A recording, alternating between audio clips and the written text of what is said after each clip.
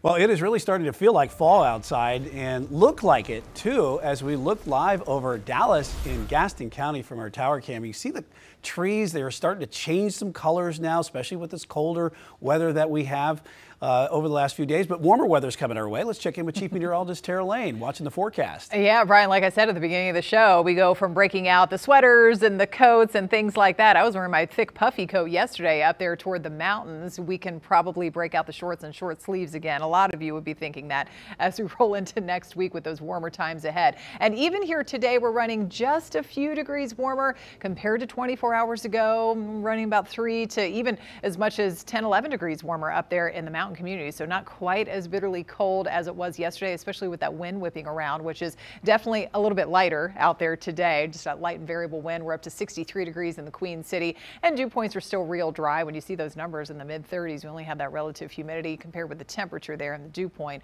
only up to about 35%. We've got 60 in Salisbury, widespread low 60s across the board here. Most neighborhoods not quite hitting those mid 60s, and low to mid 50s up in the mountains. And high pressure is taking over. So yeah, there's that low pressure headed offshore, and still lots of clouds and a little bit of rain wrapping around that right along coastal areas. But we do not have any rain in sight or snow for you all in the mountains anytime soon. We're going to keep it clear overnight. And so again, that will allow temperatures to tumble back into the mid and upper 30s in spots early tomorrow morning. So we are back to those frost advisories being issued for most of the region here, where we see that lighter purple color, and then freeze warnings just for those higher elevations in the mountains. Boone and Jefferson didn't quite get as cold as what we were thinking this morning with those upper 20s, but could be just a little bit colder again tonight. So another cold night ahead, still bundling up out there, and the warm up, it's on the way starting this weekend, and even tomorrow afternoon will be a touch milder. And as I said,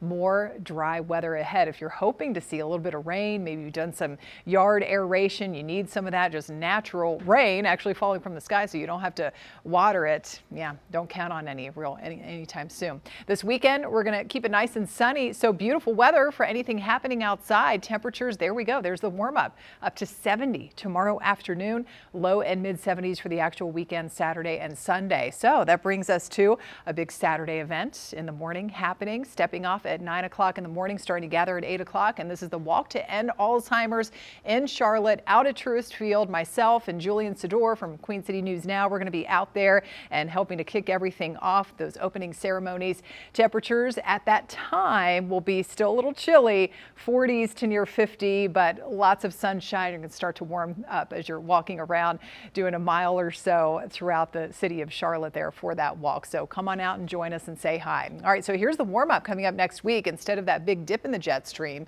and giving us that colder flow, we are going to see more of a ridge of high pressure building in, and that's going to really help boost temperatures and working with all the sunshine to give us those highs back in the 70s. So starting with Saturday, we'll top out, as I showed you, in the 70s. More of the same coming up for Sunday. And boy, as we go into next week, by the end of next week, we could have some of those temperatures closing in on 80 degrees. And you can see how the numbers get obviously a little bit cooler at night, but not as bitterly cold as what we've been feeling here lately. And rain chances, a whole lot of zeros going into next week. All right, so this is what you're going to be waking up to tomorrow morning, right down to freezing there in the mountains, Boone, Jefferson, down through Avery County, even around freezing. So that's why we have that frost advisory in effect. Albemarle down to 32. We'll keep those lows around the mid to upper 30s in most of the Charlotte Metro and the Piedmont. But the 7-day forecast shows we're getting rid of the 30s and back in the 40s to near 50 rolling into next week with those daytime highs warming up.